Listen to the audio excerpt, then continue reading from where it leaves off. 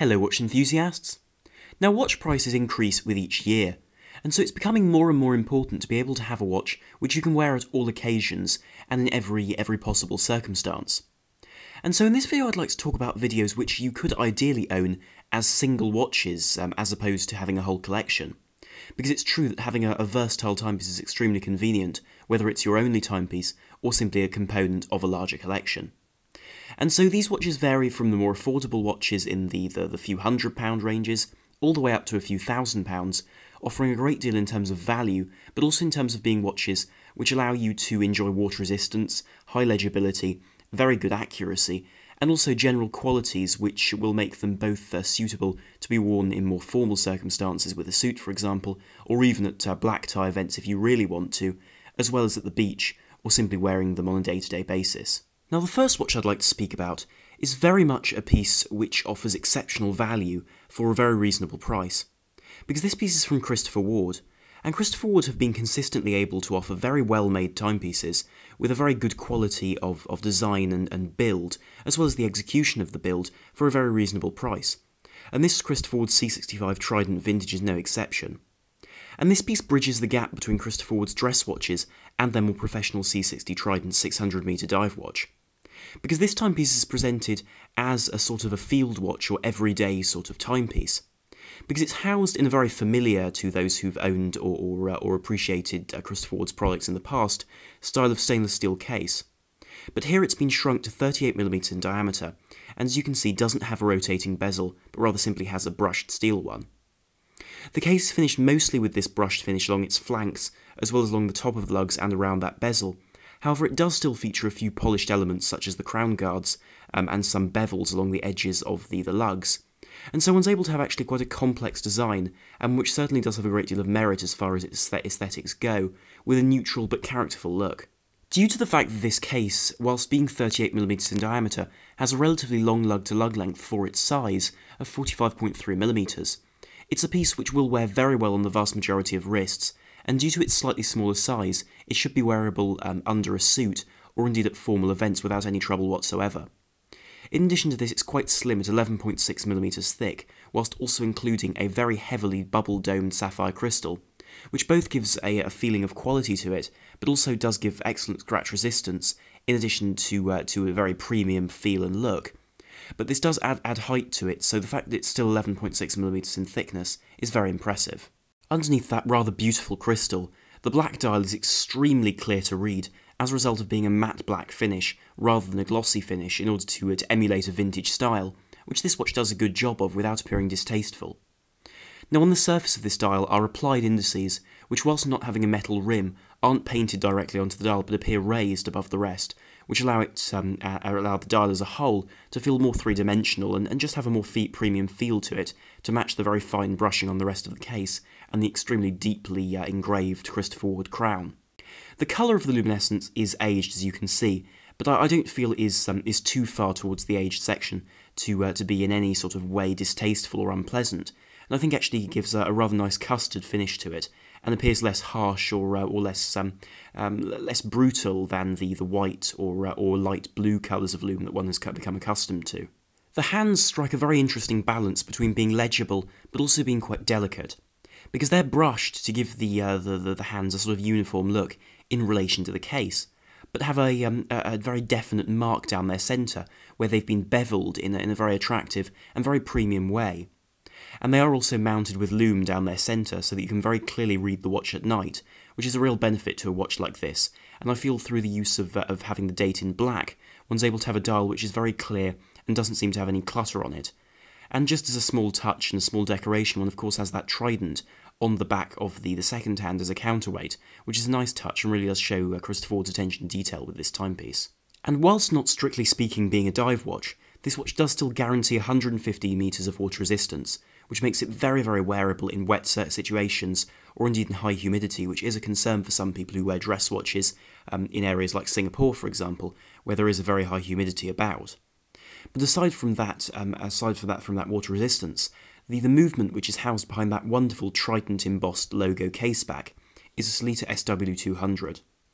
Now the SW200 is a very well-known movement, and one of very high quality, especially in this configuration, and provides the date and 38 hours of power reserve with hacking and hand winding to make the watch a convenient automatic watch, but also have some of the additional features which do just make the use of the watch altogether more easy and simple, and so that you can set it more easily. Of course, it does have that hacking function. And in addition to that Swiss-made movement, one does have a 5-year warranty, which is a benefit with Christopher Ward, so you do have a bit of peace of mind with the timepiece, which you wouldn't normally expect for this price range. But in terms of the straps available, it comes on a variety of different brown and black straps, where soft, sort of matted and distressed leather straps are concerned, but also moving up from the $595 base price up to $660, you can get it on a full metal bracelet, which is brushed to give it a more tool-like aesthetic, and of course is water resistant, so you can swim with it without any real concern. And so with fantastic functionality and a very robust build, I feel this watch is a very good combination and compromise between the robust nature you'd want in an outdoors watch, with some dress characteristics and something you can wear far more formally. And so £595 to $660, I think this makes an excellent option for a Swiss-made watch which you really can rely on. Now the following watch is one which is created by Sinn, and Sinn are one of the finest technical watch manufacturers in the world, and are known for their pilot's watches because they were founded for this purpose in 1961 due to an apparent absence of highly technical pilots' instruments in the period that were up to the standards that they saw. And so Sinn today produce a great deal of very technical watches, but one of their most well-known watches is of course the 104. And the 104 has been spoken about by a great deal of members of the press and on YouTube as well, but I think it deserves a place in this video because it's such a complete package for this price and offers an enormous amount to the buyer and indeed the lover of pilot's watches alike. Now speaking about the reasons why this makes a robust and resilient watch to start off with, because this is a key part of any watch that you're going to use every day. Because this watch is water resistant to 200 metres, courtesy of a screw-down crown and a stainless steel 41mm case, which gives the watch a lustrous look in terms of being fully polished, but also a very resilient one at that. And in addition to a 200-metre water resistance, the watch is also given a negative pressure resistance, because of course this is a pilot's watch after all, and so as a result has to be able to resist a sudden decompression without blowing out its crystal due to the higher pressure of air inside it. And so this has been taken into account by Sinn and prepared within the specifications of the watch. In addition to that, they've taken real care in terms of adhering to the ISO and DIN specifications for anti-magnetism and shock resistance. And so whilst this watch has a movement which people often view as somewhat pedestrian, which is the Sellita SW220-1, they've taken this movement, which is already a very good quality Swiss-made automatic movement, which is incidentally a derivative of the same one used in the Christopher Ward, but they've decorated the whole movement beautifully, which you can see through the exhibition caseback on this watch, and also have regulated it extremely well. And what I've actually found is that my own example of this, which I've owned for over a year now, keeps the best time of all the watches in my collection, which is a real testament to a brand like Sinn for testing their watches very rigorously. And the care that Sinn have taken with this watch is also seen on the front of the watch, because one sees a sapphire crystal which is very subtly domed, but also has been created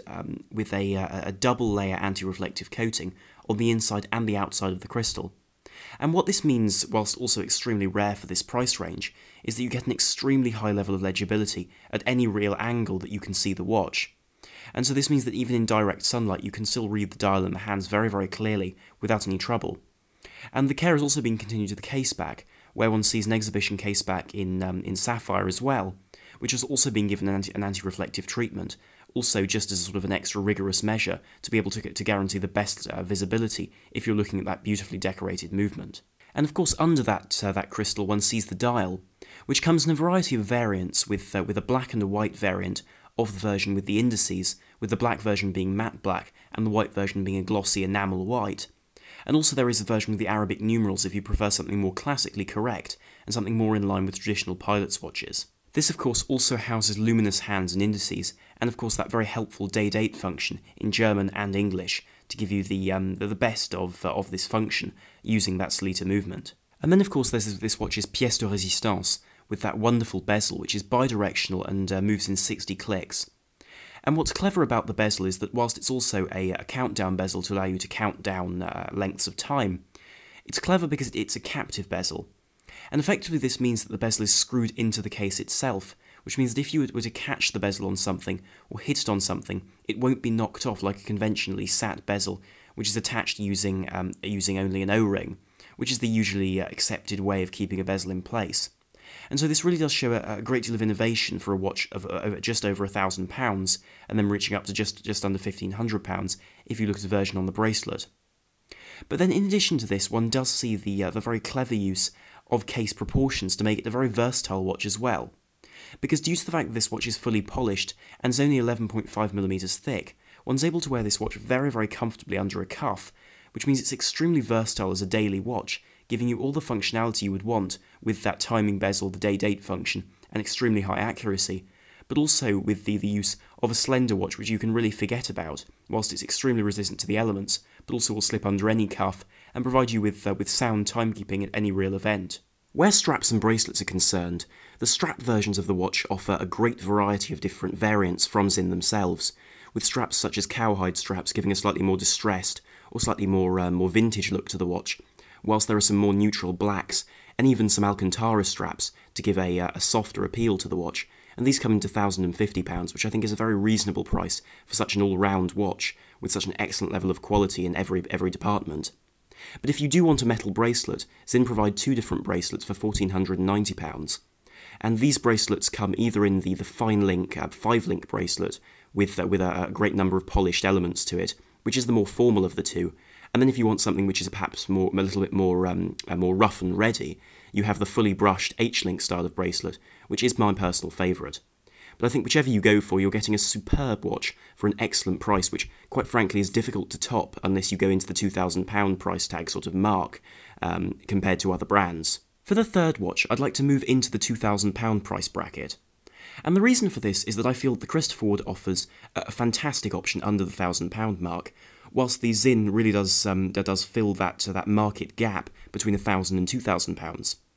And so with this third watch, I'm moving to Tudor. And this is the Tudor Black Bay 58. Now, the Tudor Black Bay is universally accepted in the world of watches as being a fantastic option as a vintage-style dive watch. However, I'd like to use this Black Bay 58 as an example of a brand which really has understood what people actually need or want in an everyday style of dive watch. Because where this watch is concerned, it doesn't have the greatest water resistance, or the greatest technology in its bezel, for example, or indeed the greatest number of features. However, the way it amalgamates all of these together means that this is a watch which you could quite happily wear every single occasion you go to, be it diving or going to a formal event. Of course, whilst the Tudor Black Bay is an extremely well recognised and well-known watch, I think for many people it remained a watch which was slightly more cumbersome and slightly more eccentric than a Rolex Submariner, despite coming from the same group as the Rolex. But I feel that with this Black Bay 58 released earlier in the year at Baselworld, they really struck the right balance. And I don't mean to make the argument for watches having to become smaller than they are, because I enjoy a lot of very large watches without any real trouble.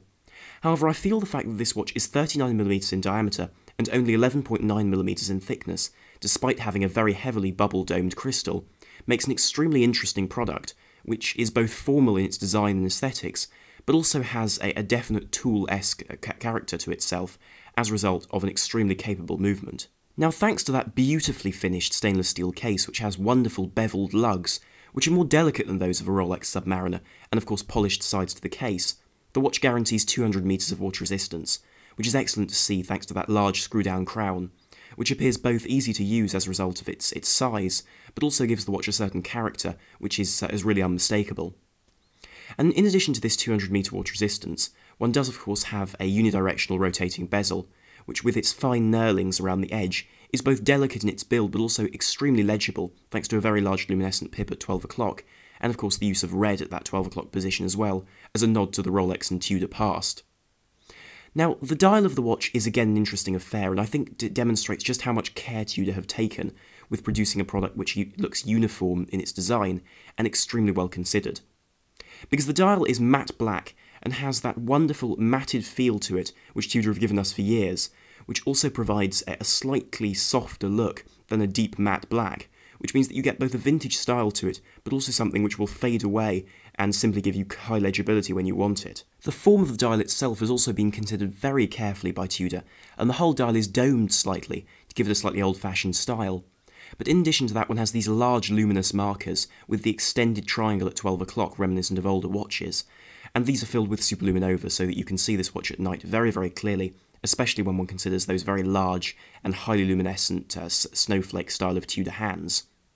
Of course, the little touches on this watch make the watch, because around the edge of this one has the railway style of gilt minute markers, and these are in gold, of course, and match the gilt edges to those luminescent markers around the dial. The hands also match this gold hue, in addition to golden elements on the bezel, but thanks to the fact this is only seen on the dial and the bezel without any of the case being in gold, it remains extremely tasteful and very formal in its style. Whilst, of course, the smaller case of this watch gives it a far more formal demeanour, it also meant that Tudor had to devise a new movement. And they haven't simply redesigned one of their existing 5600 movements, instead they've conceived a whole new one, the MT5402.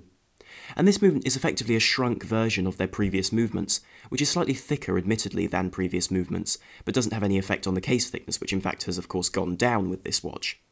But it's a COSC certified chronometer, so of course one has extremely strict timekeeping to this watch, which is helped by the use of a silicon balance spring, which of course protects the watch to some degree from magnetism, and of course a variable inertia free-sprung balance wheel. And this means that whilst this movement is more time-consuming and more difficult to regulate, once it is set, it's far less likely to deviate from its timekeeping. Another benefit is the 70-hour power reserve, which means that you can put the watch down one evening and pick it up 2 days later, and it'll still be running just fine, which is a great feature to have. And of course, in terms of the options one has with this watch, the watch does come solely in this black version, but I think that's no real problem because the black immediately gives it a more formal style, which is both reminiscent of the Sean Connery days of James Bond, but also has all of the style of a vintage Rolex. And is available either on a leather strap, which is a very formal concept for the watch, though I must admit I would personally go for it on the metal bracelet, which has a wonderful riveted style along the edge, which resembles bracelets of the 1950s and 60s. And the price for the version on the strap, whether you go for it on a leather strap or a cloth strap, is £2,340, whilst the bracelet is £2,560, which I think is a reasonable trade-off to make, because buying a bracelet will no doubt be more complicated than that, and replacing the bracelet more expensive. Now the next watch I'd like to speak about is most likely the most formal watch in this video, but still holds its own as far as an everyday watch to be owned by any individual who enjoys very impressive technology, exquisite case finishing, and a design which is unique. And this is the Grand Seiko SBGA 283G and the SBGA 285G. The difference between these two is the dial colour, and so as a result I've included both models because they fit the same price. But these are effectively dress watches from Grand Seiko, which is Seiko's high-end division, and has shown itself to be a certain match for the likes of Rolex and Omega. And I can certainly understand those who would be reluctant to spend £3,500 on what is a watch produced by the Seiko Corporation. However, allow me to persuade you otherwise, because this is a watch which shows elements which are normally inaccessible for this price range, and has unique technology in it. Now, starting with the case of the watch, one has a 39mm case by 12.3mm in stainless steel. It's brushed on the top of the lugs and polished with their own proprietary Zaratsu style of black polishing on the sides of the case. And this creates a level of polishing which is beyond anything I've seen from any other brand. The quality of the product is absolutely superb and goes back to generations of metalwork in Japan, which is interesting to see as far as where the heritage has taken them with their watchmaking. Where design is concerned, one can see the case undulates from lug to the centre of the case all the way back to the other lug, also with drilled lugs to make changing the bracelet or strap easier. But the delicate nature of the case is quite incredible, where they've still been able to make a watch which is water resistant to 100 metres and so you can swim with it quite happily.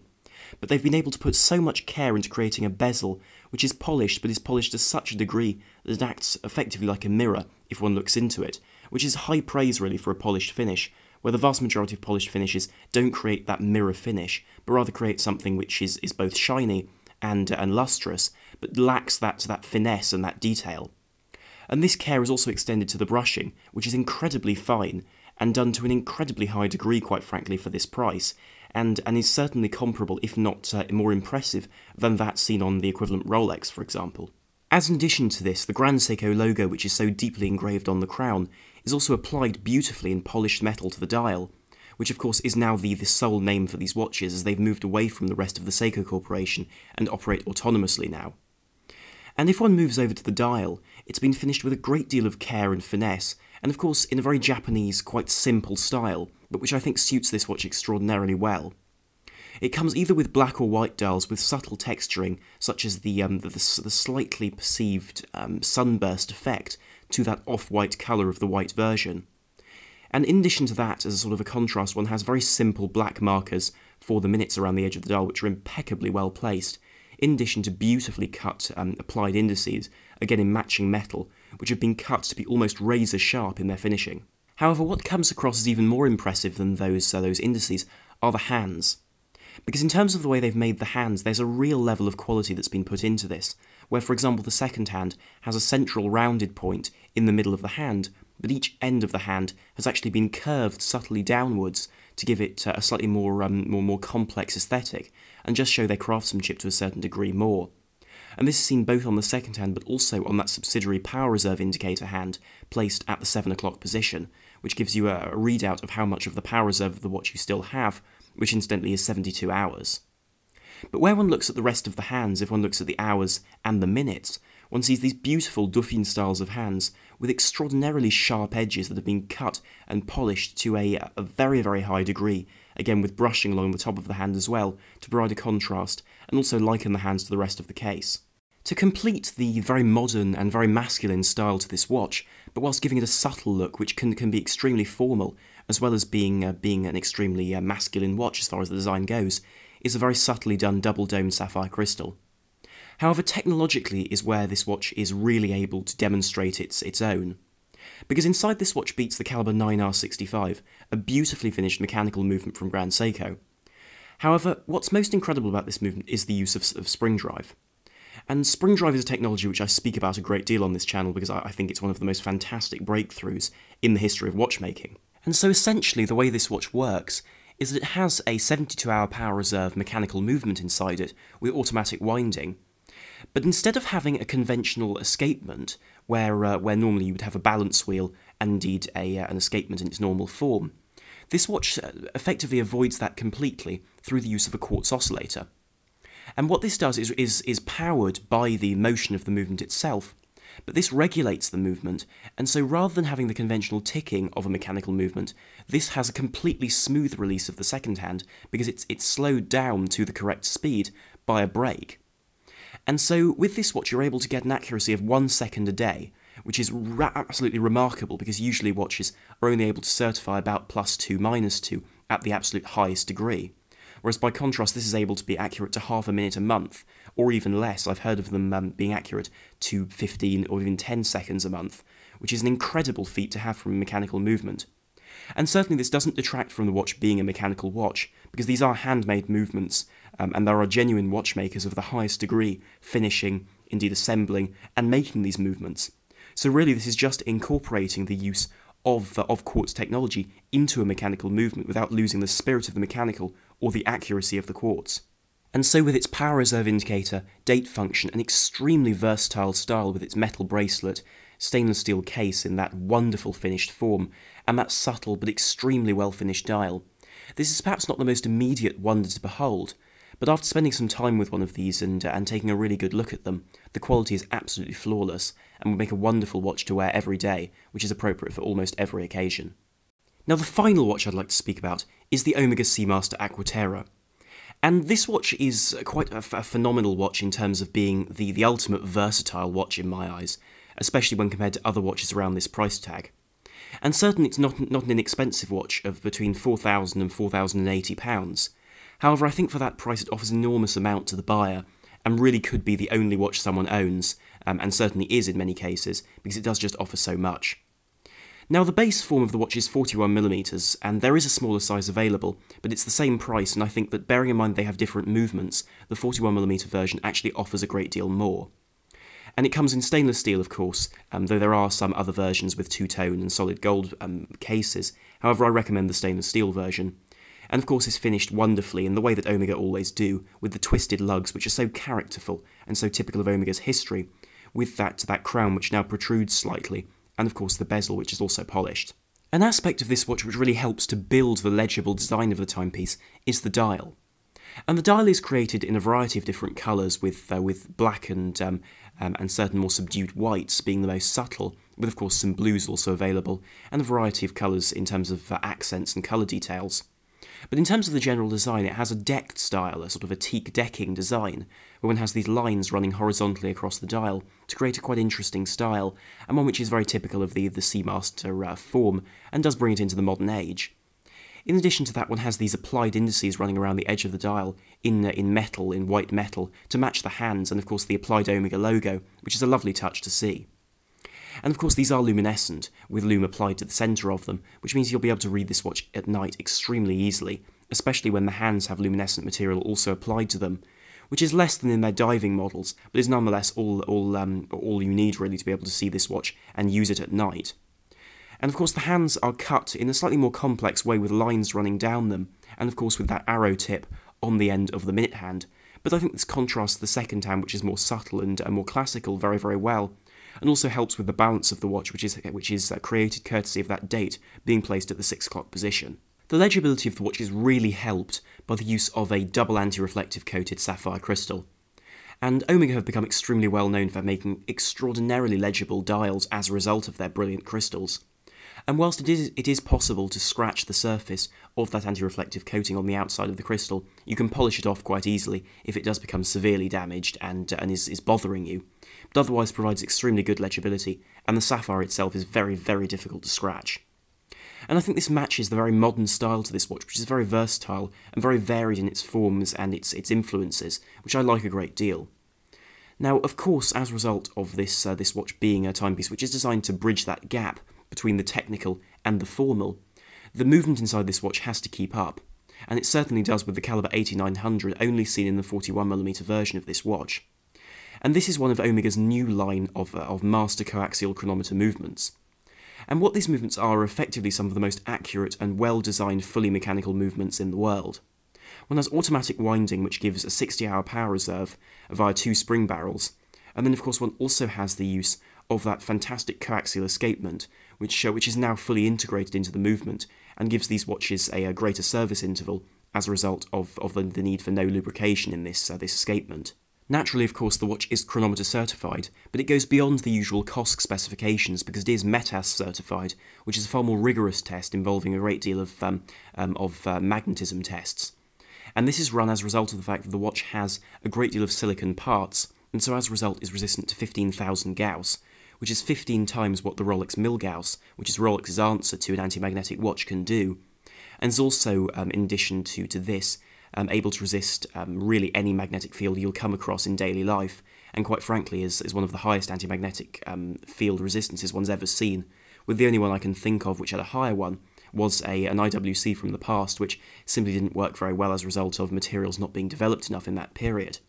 But suffice to say, it has one of the finest movements on the market in it. But one detail of this 8900 caliber which is quite clever is the fact that if you screw the crown out and pull it to the first position after you've pulled it out, one finds that actually one can move the hour hand in hour increments without affecting the running of the other 2 hands. And what this means is that you can both change the date quite quickly, but also if you're moving between time zones, you can change the time zone extremely quickly and easily without having to reset the watch completely, which is a real help, especially with a watch of this type, that will be in contact with water, with travels, and with really everything that you can throw at it. And so, being available on both metal bracelets and rubber straps, in addition to some non-water resistant leather straps, I think this is a phenomenal option for someone who wants an all-rounder, which certainly is a luxury watch where the price is concerned, but will last extremely well, and is very durable but also subtle in its design. And so I'll conclude the video here, but do tell me in the comments down below what you thought of the video, and indeed of my choices for this category, because there were a great deal of options for this concept of having one watch for all purposes, and an extremely versatile piece, and so I'm very curious to hear what you think. And if you did enjoy the video, then please do like, share and subscribe to help the channel, and also to be able to enjoy more content here in future. So thank you very much for watching. This is the Watch Guy, out.